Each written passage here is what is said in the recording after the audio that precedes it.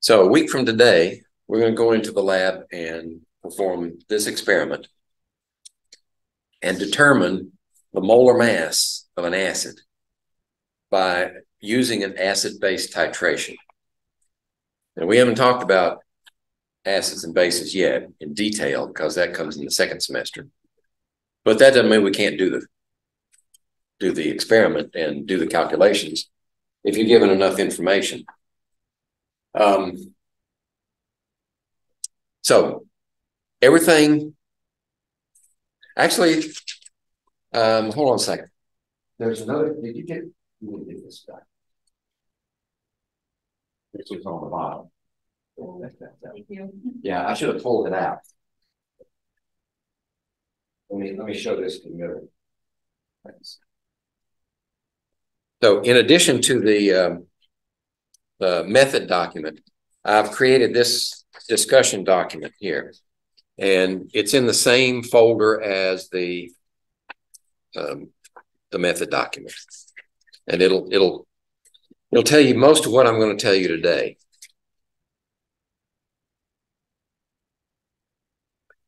But number one rule for any experiment actually is to keep your eye on the prize. What are we after? We're after the molar mass of the acid. Yep. Didn't even last one stroke. Got this one. The molecular weight, molar mass, they're interchangeable terms, is equal to the mass of the acid in this case, right? Mass of the acid. And we're after citric acid, right? It's the same stuff that makes oranges and lemons sour. Divided by the number of moles of acid. Okay? Citric acid is a solid. So when we determine the number of moles, all we have to do is weigh it out. Right? And then when we put it in solution, we're going to titrate it to find out how many moles that is. All right, so we need to understand something about titration. Titration, well, there it is. Titration is a term that has broad meaning. In our case, we're going to use it in terms of acids and bases, but it can be used in almost any situation. You can titrate. What you need is a solution for which you know the exact concentration of what I term the analyte in the solution, exact concentration. So when you deliver a certain amount of it, so many milliliters, right? Right? Molarity equals moles per unit volume. So if you deliver a certain volume and you know its concentration, then you can calculate the number of moles. Right? If you know the volume, you know its concentration, you know the number of moles that you delivered. Now, what you have to do is find out, all right, as I'm delivering, when do I know to stop? Right? Because when you stop is when you know the volume. Right? So we have a special device called a burette. Anybody ever seen a burette? It's a long glass tube. Yeah, it's got a valve here, right, that you manipulate. And then it's got a tip on it, very fine tip, so that it only lets out very small drops. It can let out streams if you want, but you usually don't want that, because you go past the point where you're supposed to be ending your titration. And then you got a clamp that holds it up there for you, and you got a beaker down here usually, or a Erlenmeyer flask with something in it. Okay, so this is marked in milliliters and tenths of milliliters. Right, so you have fine markings there. So you can measure down to a tenth of a milliliter very easily. This glass burette, though, is not like a graduated cylinder. Graduated cylinders are marked 0 at the bottom and the big number at the top, 0 to 50, 0 to 100. Burettes are the other direction. They start at 0. And our burette goes down to 50 milliliters. Okay? The reason for that is, if you start at 0 and you deliver a certain amount and stop, then all you have to do is read the number and you got your volume. So that's important for when you read the value off of here, you read from top to bottom, not from bottom to top. So if it's between, say, well, I don't know, let's see, this is maybe 30, and this is maybe 35. Then if it's between here, oops, this is 36. It goes 35 to 36. So if it's halfway in between, it's 35.5, not 36.5. Okay? That confuses some students. All right. Now, what if you don't start at 0? Right? What if you do triplicate titrations? Right? You titrate one beaker, and then you want to titrate another one, and then you want to titrate another one. All you need is where you started and where you ended. Right? The final minus the initial will give you the volume that you delivered. Okay. Now, how do we know where the endpoint is? Well, how do we know when to stop? That we call it the endpoint. Well, in our case, we're going to use a color indicator. We've got our citric acid down here in solution, aqueous. You have to dissolve it before you can react it. And we've got a base up here, sodium hydroxide, aqueous. And we know the exact concentration of that sodium hydroxide because the first thing we do is titrate sodium hydroxide against acetic acid, which is a known concentration, and we calculate the exact concentration of sodium hydroxide before we even start. Okay, that's the first step. Once you know the exact concentration of your sodium hydroxide, then you can use it to find out how many moles of citric acid you have. Okay, so the whole idea behind titration is an equivalence. Something's equivalent to something else. In our case, what's equivalent is the number of hydrogen ions is exactly equal to the number of hydroxyl ions, and that gives us water. So if we know the moles of hydroxyl delivered, we can determine the moles of hydrogen that are delivered by citric acid.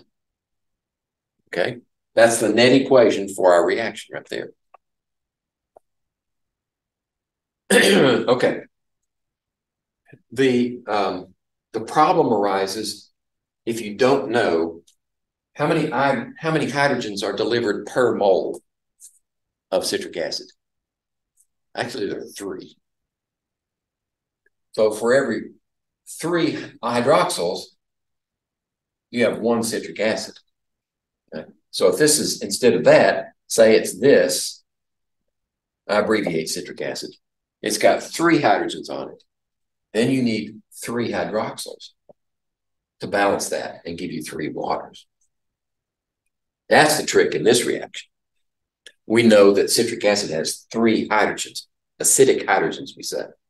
We're going to neutralize all 3 of them. That means if you know the volume that you delivered here times its concentration, then you know the number of moles of hydroxyl, right? But it takes 3 of those for every one of these. So actually the moles of citric acid is 1/3 that value.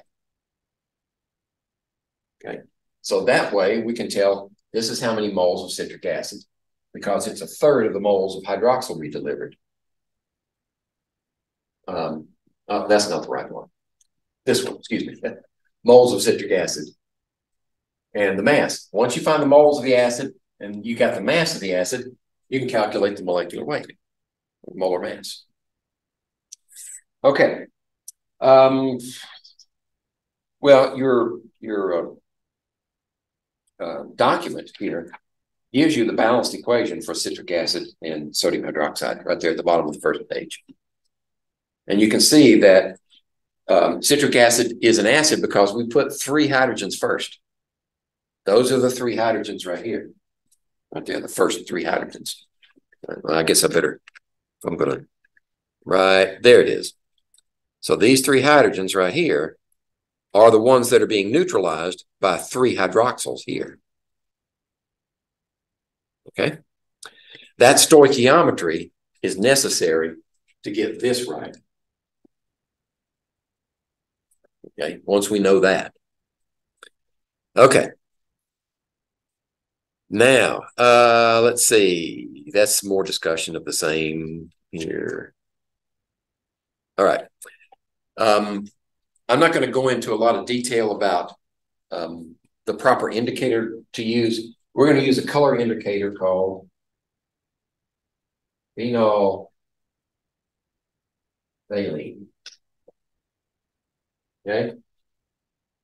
And it changes color in the basic range, around 9.2 or 3, something like that. So it's not exactly at the point where we get equivalence of these two, but it's very close and close enough. And it's a lot easier than doing what we haven't learned yet, using a pH meter to find out the actual equivalence point. We're going to use this. This gives us the end point. So we try to pick the end point. The pH, the color change here, is that point at which we hope the equivalence point is right there. So what happens? Well, when it goes from acid is clear, no color. When it goes to this point where it's equalized, once we've equalized it, now we're putting extra hydroxyls in there and they got no place to go. Right? So they're making the solution basic. Once it goes to basic, it turns to pink. And that change from clear to pink, that's where we want to stop. When we add enough solution to where 1 drop makes it go pink and stay pink. You'll notice when we do this, as we're adding these drops of sodium hydroxide, it'll hit the solution and go pink and then disappear. Because then when it gets equilibrated, it's no longer basic in that localized region. So once it goes pink and stays pink with 1 drop, that's where you want to read the volume. Okay? And we're going to use the same indicator for standardizing our sodium hydroxide. Okay, I'm working backwards. We need a standardized concentration for sodium hydroxide. The problem with sodium hydroxide is it's not stable over time. We start off with a concentration, but over time it deteriorates. It loses this form, and actually it changes to plus H2CO3. Carbon dioxide dissolves in water and makes carbonic acid. Right? So this is the reaction that occurs with sodium hydroxide when it sits for a long time. Right? And what it does is it produces sodium carbonate. Or maybe sodium hydrogen carbonate is more like. No, sodium carbonate.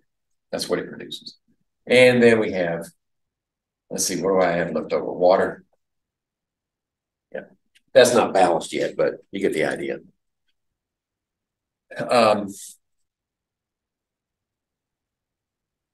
Anyway, that's why we have to standardize the sodium hydroxide right before we use it and get a value for its concentration. And that's what this bottom equation is for right here. This one, this compound right here, you'll notice is acetic acid. Acetic acid is very stable over long periods of time. And we know exactly what that concentration is. In fact, I bought it from a supply house, and it's this concentration. Molar. Okay, and it's that for almost ever. So what we also know is that when we react acetic acid, HC2H3O2, with sodium hydroxide, the exchange, the stoichiometry is 1-to-1 because there's only one hydrogen here, one hydroxyl there. And it gives us sodium acetate plus water. So we know for every mole of hydrogen delivered, there's a mole of hydroxyls. Okay. So that's why we can say that if we know the number of moles here would be what? Since they're both in solution, we have the molarity of the base and we have the molarity of the acid. And we know the molarity of the acid. So if we multiply that times the volume delivered, that's equal to the number of moles of acid delivered, or the moles of hydrogen delivered, because they're 1-to-1. Well, we don't know the molarity here, but we do know the volume of the base, because we delivered a certain amount of base to a known volume of acetic acid. In fact, the method calls for, let's go down and look.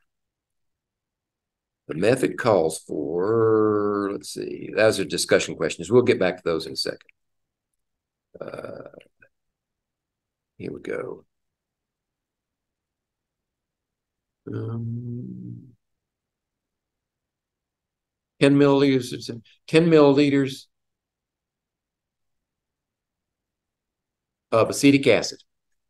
Exactly 10 milliliters of acetic acid. 10 milliliters of acetic acid. And we have a known concentration, 873 molar.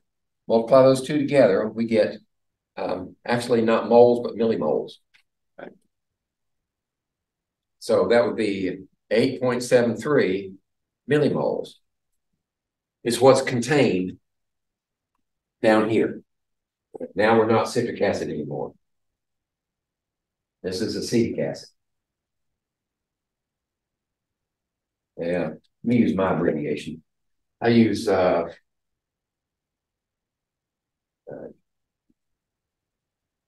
H, let me see, for acetic acid. So we know that we put exactly that many moles of hydrogen ions in there.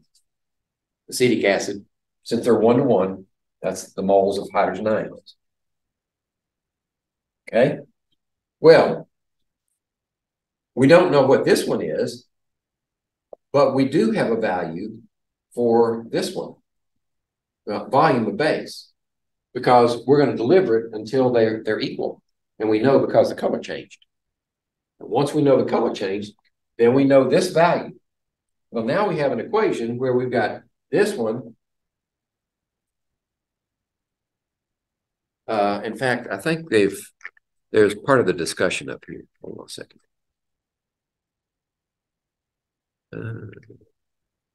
Here it is.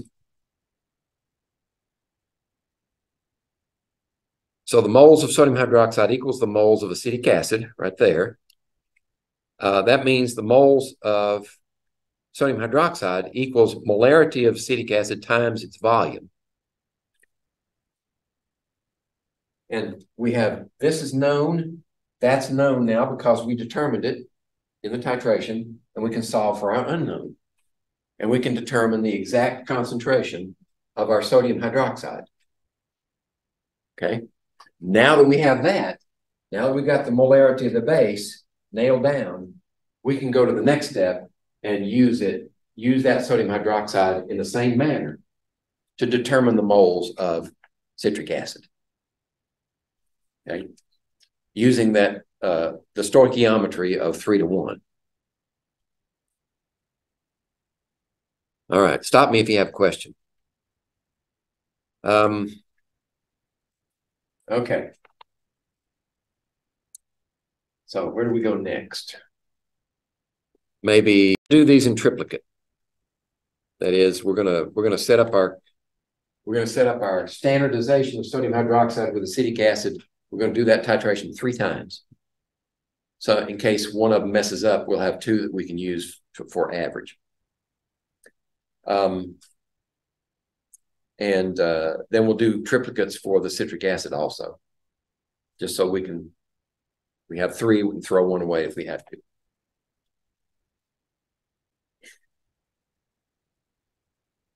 Okay. Now, I'm going to do some discussion questions and pre-labs. I think the discussion questions should be included with pre-labs, I believe. Calculate the volume. Yeah. Consider in this particular lab, discussion questions and pre-labs are in the same session. You do those before you get to class. Let me look down here and see if there are post-lab questions. Yeah, there's a post-lab question. And there's a post there. 1, 2, 3, 4, 5 post-lab questions. Okay. So the pre-lab questions are going to be the discussion plus the one actually marked pre-lab. All right, so we can look at those. I think I have a video in Brightface that shows a titration. So you can actually see a titration being done. If it's not a separate one, it might be buried in a previous discussion that I recorded and inserted that into the discussion. And I could do that for this one too. No big deal. All right. Let's look at discussion question 1.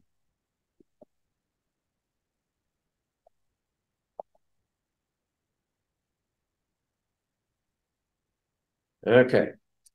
Calculate the volume.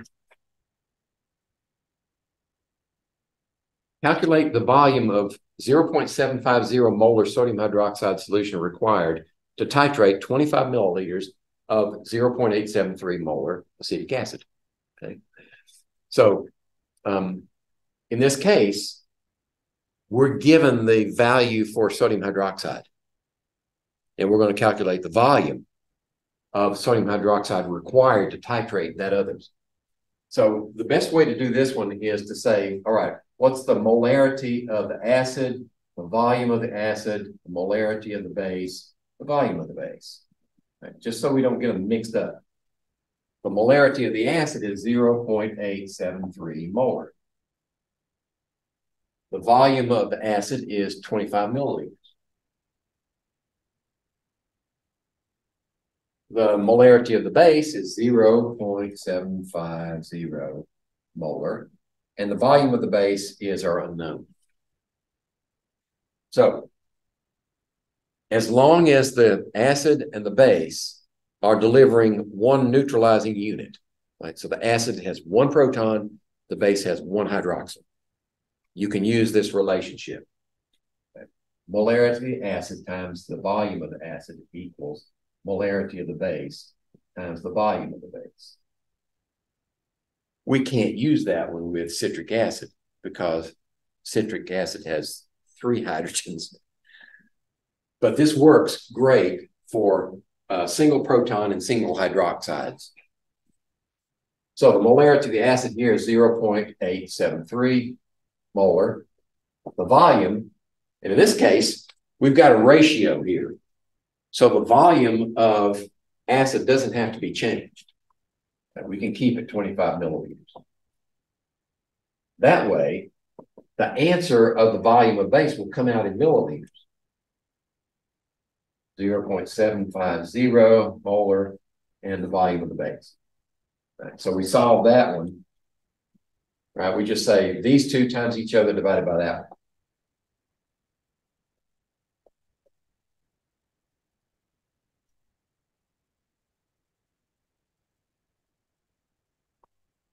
Will give us the milliliters of base required to titrate that much acetic acid. 0.873, 25, and 0.75. and I get three significant figures. 29.1 milliliters of base.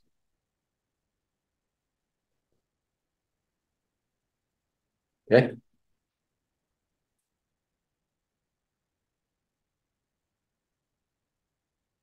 You could use this procedure right here.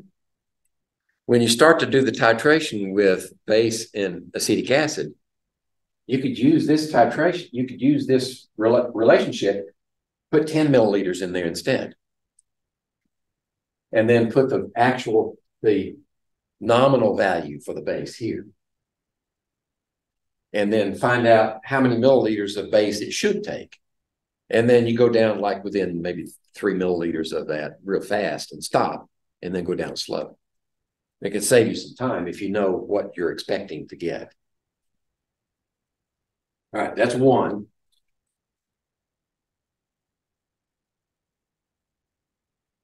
Discussion one. Discussion two.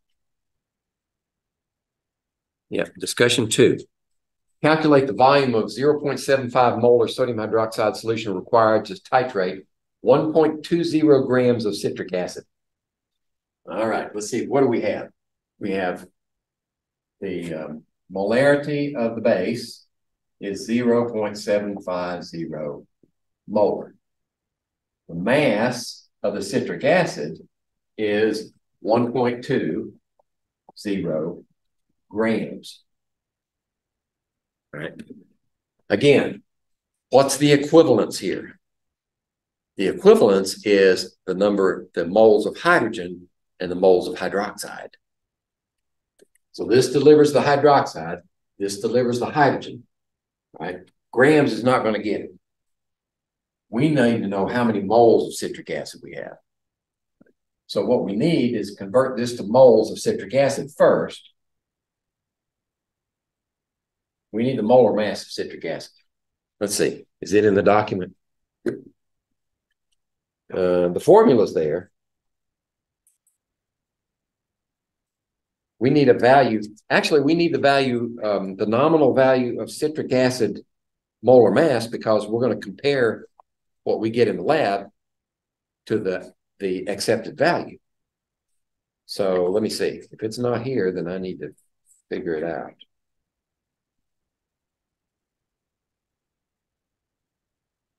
Ooh, boy, did I miss that. Phenolphthalein changes at pH 8.5, not 9.2. All right. Well, let's see. I've got it calculated here somewhere. Let's see. Where is it? Here it is. Accepted value.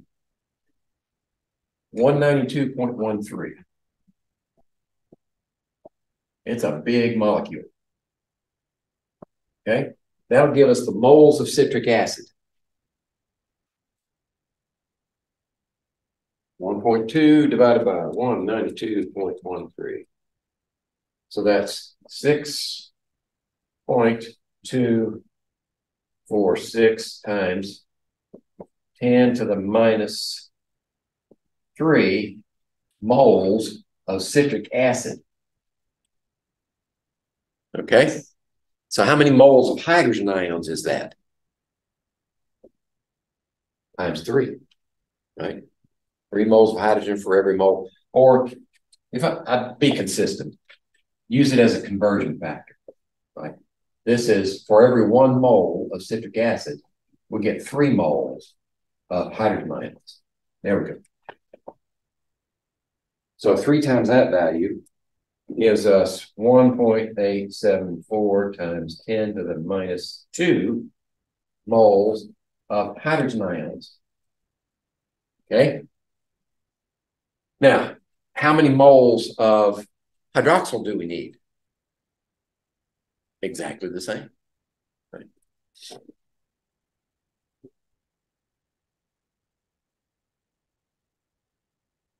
Hydroxyl. Okay, now that we know that, we know also that the number of moles of hydroxyl equals the molarity of the base, because it delivers 1 mole of hydroxyl for every mole of sodium hydroxide. So the molarity of the base times its volume. Okay, so we know that value. The problem was solving for the volume. So let's go ahead and solve for the volume. Volume of the base equals the moles divided by the molarity of the base. So we got 1.874 times 10 to the minus 2 moles divided by 0.750 molarity, which is moles per liter. Okay. So I divide that by 0.75 and I get 2.498 times 10 to the minus 2 liters. Does it say milliliters? It doesn't. It just says liters. All right.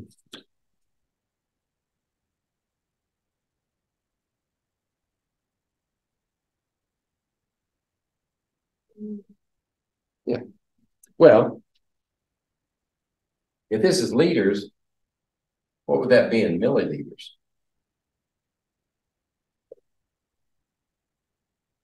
Okay, I'm going to have to try these others. Liters, milliliters. How many milliliters in a liter? 1,000 milliliters. So 1,000 times that equals 2.498 times 10 to the first. Right? 3 plus or minus 1 is plus 1. That's milliliters. So if we put it in standard notation, and we can have 3 significant figures, that's, let's see, 24.98.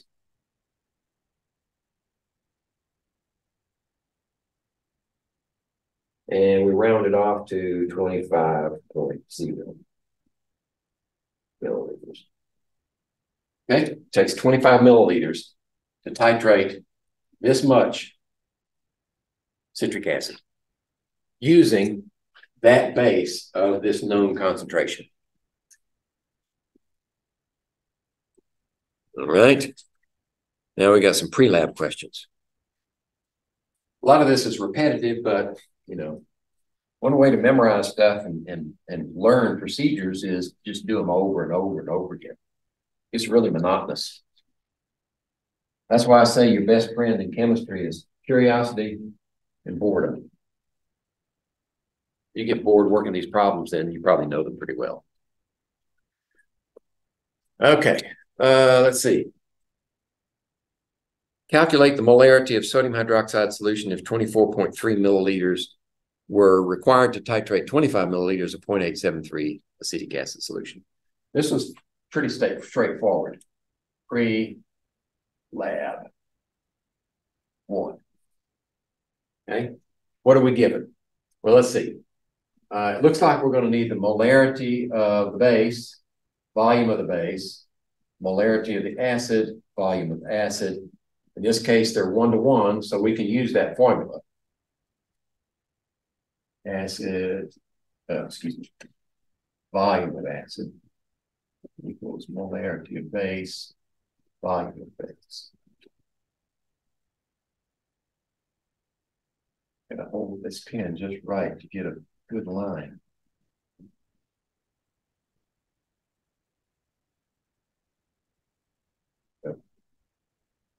Okay, so the molarity of the base is unknown. We don't know. The volume of the base is 24.3 liters. 24.3 milliliters, excuse me. Molarity of the acid is our old faithful 873 molar. And the volume of acid is 25 milliliters. By the way, how are we going to get exactly, or with minimal error, how are we going to get our 10 milliliters of acid delivered to that beaker? so that we can titrate it with the base. We need another device. It's called a volumetric pipette. We haven't used that yet, have we? Okay. A volumetric pipette. They usually have a long, thin stem and then a bulb down here. And then they finish it off with a stem down here and a fine tip. And then they have a marking right somewhere around in here. And that marking is the point at which you know that you will deliver a certain volume from this. That's pretty big. That's probably 100 milliliters. We're only using 10 milliliters. So for our purposes, this would be 10 milliliters of solution. And these are to deliver. Okay. To deliver means that this thing is calibrated. So if you fill it up to that mark, and then you take it over and deliver it into a vessel, whatever's left in the tip has been accounted for. What you actually delivered was 10 milliliters. And you don't have to blow it out. They used to have pipettes called blowout pipettes to contain.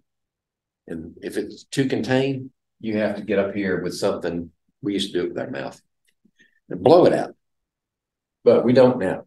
These are to deliver. Now, how do you fill that thing up?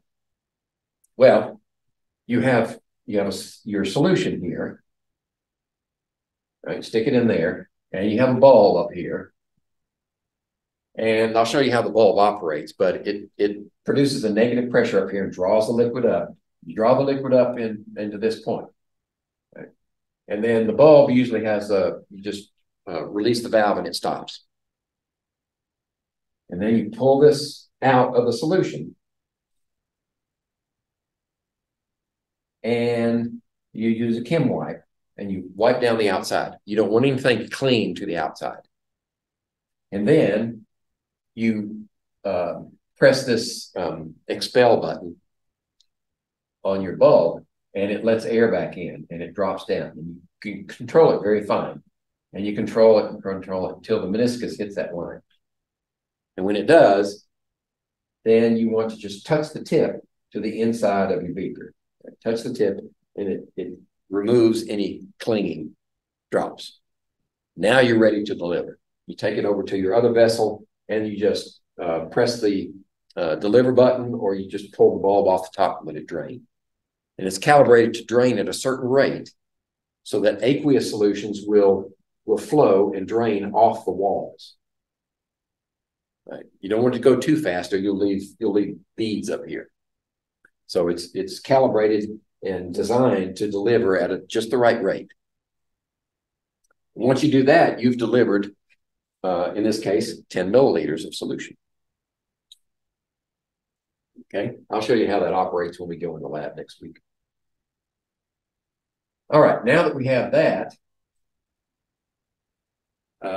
and these volumetric pipettes come in different volumes. Like I do have some 5s, 10s. Actually, I have some 1s, 2s, 3s, 5s, 10s, 25s, 50s, and 100s. So they're pretty handy. Okay, so we've got that information. Now we can use this formula. All right, so the base, this is going to be unknown. And the volume of the base is 24.3 milliliters. Volume of the acid is 25 milliliters.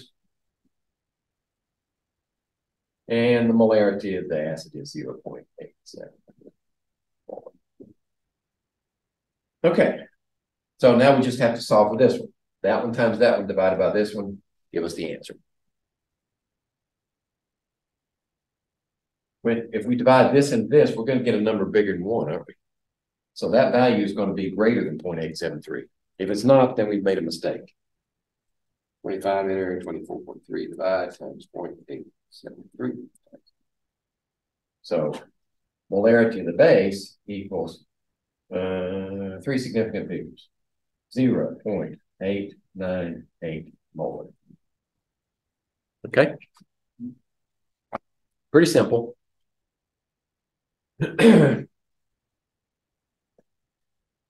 That was question 1. I think there's a question 2. Yeah, there it is right on the board. Okay, now for question 2, we're going to calculate the molar mass. Here we call it the molecular weight of citric acid.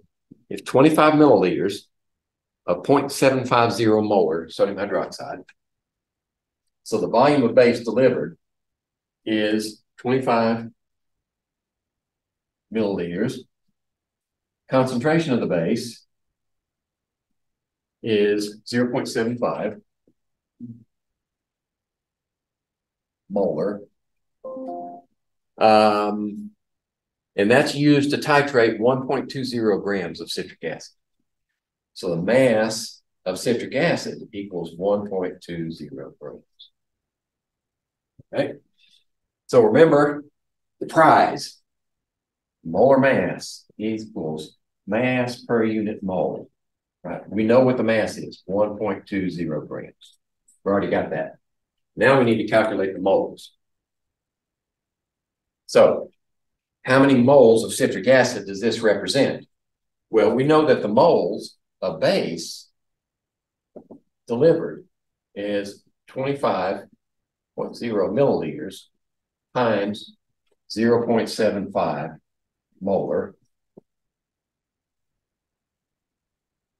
Okay, that's 0.75 and 25.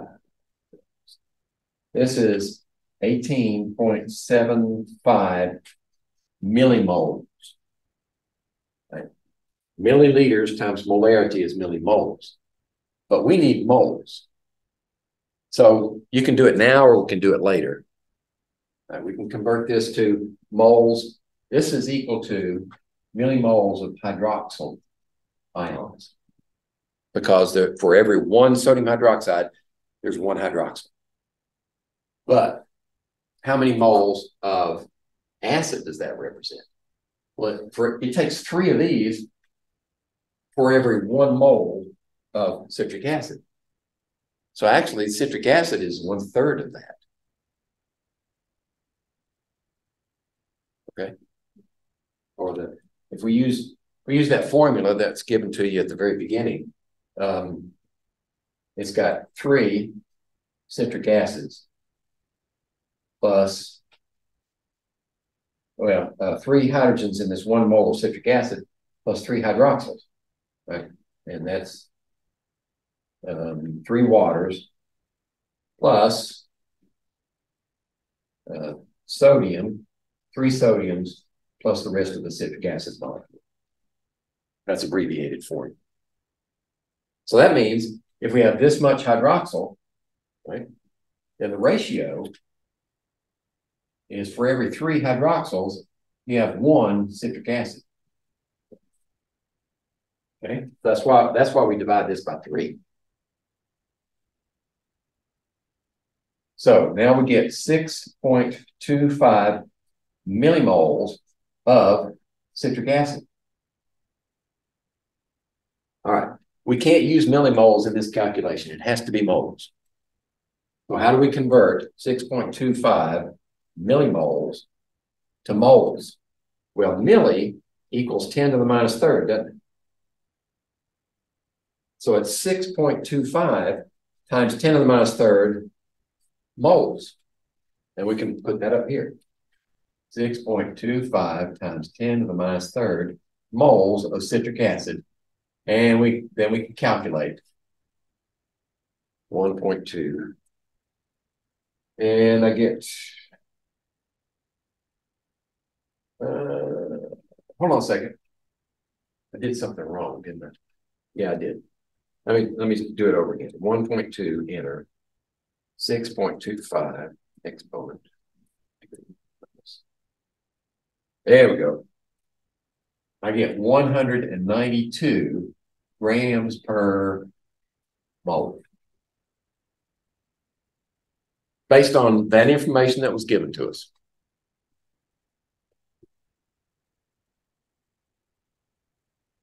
Now let's see. What did we say the accepted value was? Yeah, 192.13. So this problem was probably reverse engineered. We started from here and worked our way back to create a pre-lab question. I would be very surprised if any of the teams get that close to the accepted value. I'd be pleased, but surprised. That all the pre-lab questions? Yeah, that's all the pre-labs. Okay. So here's the step-by-step. We've got two procedures. One is standardize the sodium hydroxide, and the second is determine the molar mass of citric acid using that standard sodium hydroxide solution. And there they are, part one and part two. Post-lab questions. And let's see, does it have... I thought it had a... No, it doesn't. If it was me, when I set up my lab notebook, I would look in there and see the materials that I'm going to use. And I go through the procedure and look for every material that's going to be required. Burettes, pipettes,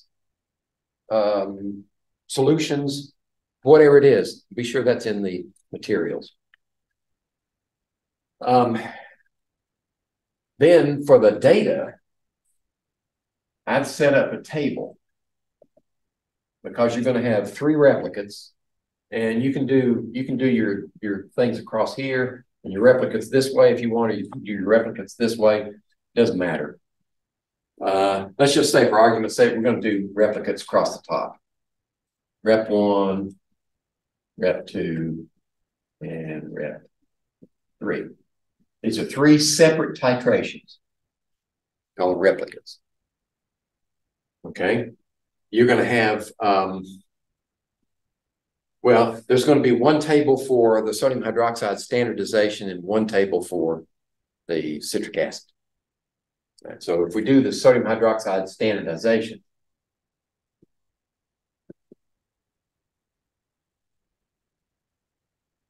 then we're going to have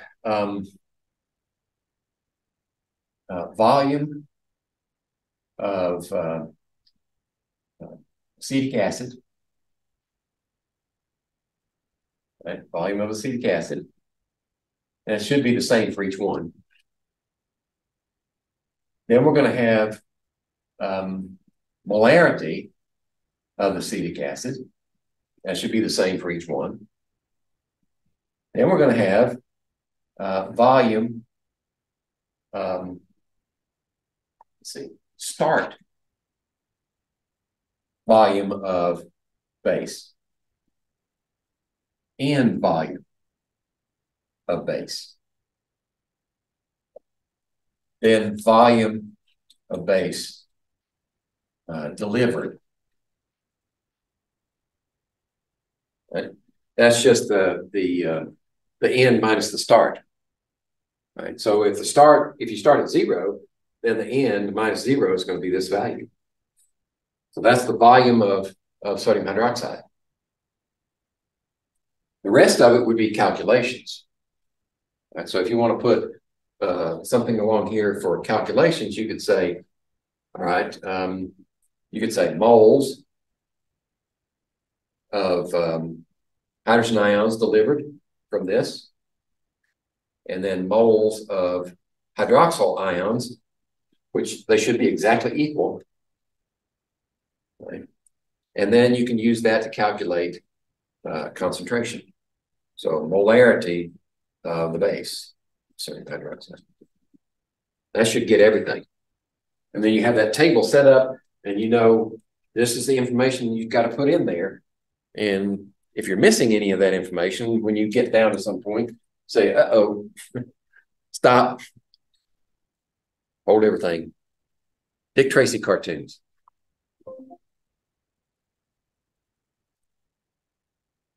Okay, so that would be for the standardizing the base. If we want to set up a table for the citric acid titration,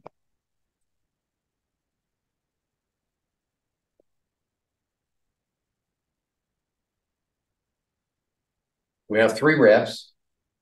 Instead of the volume of the acid and the molarity of the acid now, we're going to have the mass of the citric acid. Okay. in grams. And then we're going to have the start volume of sodium hydroxide, end volume, delivered volume,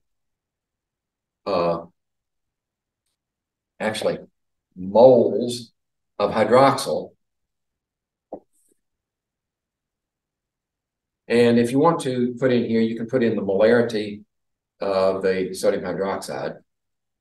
It's going to be the same for each three because you determined that in the first experiment. Then the moles of hydroxyl, now you want to convert that to the moles of acid. Right? So the moles of hydroxyl actually equals the moles of acid, but you also want the moles of citric acid, which would be 1/3 of that value. Because each citric acid delivers 3 moles of this. And then you can put down here the molar mass of citric acid. It would just be the moles of citric acid divided into the mass of citric acid, and you can have a thing there. That's how I would set up my lab notebook with that information. Then you'd be ready to roll. Okay.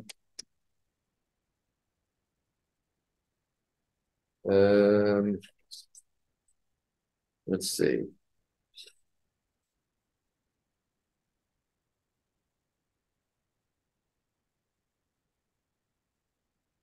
Oh,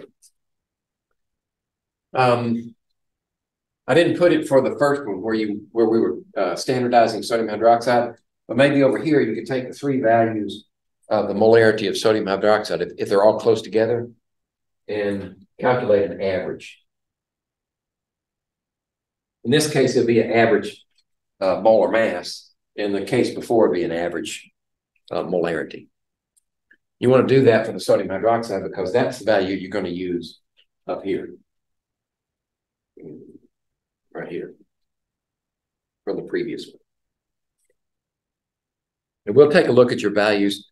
If you've got 3 good molarity values for sodium hydroxide, we'll keep all of them. But if one of them is flying off in the stratosphere, and that happens, especially on the first titration, when you're not familiar with where you're going to end up, then sometimes you have to throw the first one away. Or you could set up 4 and just plan on throwing the first one away. Just titrate it down and go down. Just zoom on down until the pink stays. And you can say, okay, that happened at about this volume. Let me go on the other 3 reps. I'll stop up here and then come down slow. And that way you can save yourself some time. If you want to keep all 3, fine. If you don't, then you can use the first one as your trial. Okay? We used to do that with when we had lots of titrations to do, like 100, 200 in a day. We'd take one sample. They'd all be similar samples. We'd take one sample as a throwaway, and we find out what we were close to.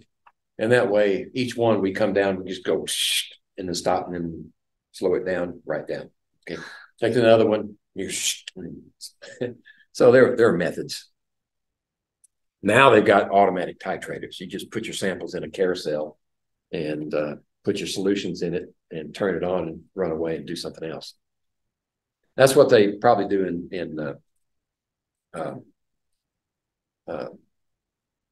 MedTech. No, no, not ENT.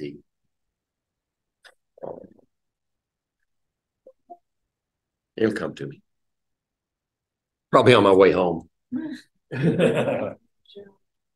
Yeah, it's one of our programs.